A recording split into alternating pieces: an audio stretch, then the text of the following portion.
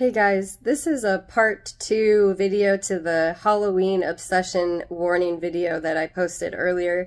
And this one is specifically for believers, or maybe for those considering following Christ and are wanting to understand what it looks like to be a Christ follower and how we should be engaging with Halloween when it comes to the Halloween of celebrating death, gore, fear, dread, panic, those type of things. And we know that there are ways that people celebrate Halloween, you know, with trick-or-treating and dressing up in like Winnie the Pooh or little princess costume.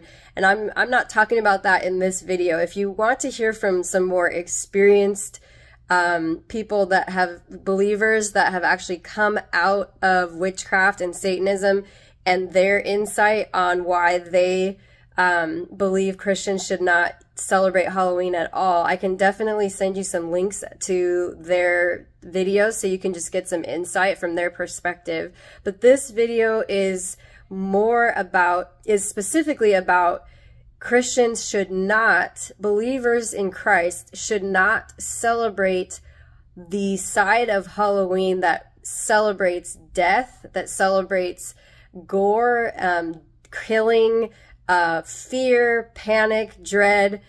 We can be sure that we should not be celebrating any of those things. And that's because those things are the very things Christ came to set people free from and to deliver people from. Why would we turn around and celebrate those very things and think it's funny or think it's fun? And I can tell you that I have not always understood that, and I'm still coming to understand that. But the more that I've had to interact with the demonic realm as I've grown in my walk with the Lord and actually had encounters with the demonic, I can understand the severity and the seriousness of why believers should not be celebrating death, anything about gore or horror. It comes from the pit of hell, and those ideas do not come from heaven. They come from hell. And so why would we be okay with, you know, one day a year celebrating the very things Christ came to crush under his feet and deliver us from on the cross? So I just want to give you that insight. I know that you can take this to the Lord and ask him how to specifically apply that when it comes to Halloween. But I know one thing for sure, that a believer in Christ should not be celebrating or making light of something that is very real and is very comes from hell and is what Christ came to set us free from.